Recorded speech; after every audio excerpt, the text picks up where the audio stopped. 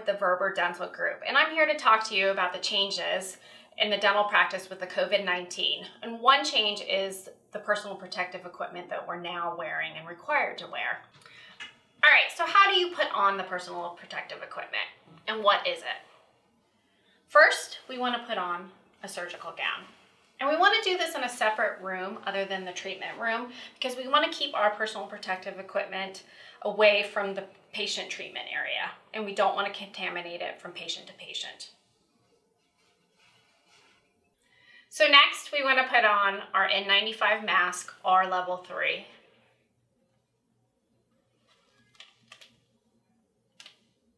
Make sure it's nice and snug and fixed correctly. Then our goggles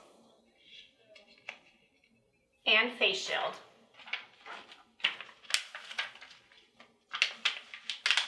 Last but not least, our gloves. Make sure that their gloves are coming over the cuffs of our surgical gown so that we get a seamless fit. And there you go, you're ready. So once we're done with the procedure, there is a proper way of removing our personal protective equipment. So I'd like to demonstrate here next. So what we want to do in the treatment room before we walk out of the treatment room is take off our gown, fold it inside out as we roll it down our arms, and slide our gloves off. Dispose of it in the treatment room. Take off our face shield, our mask,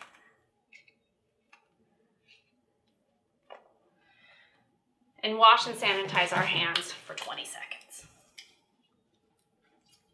And that's it.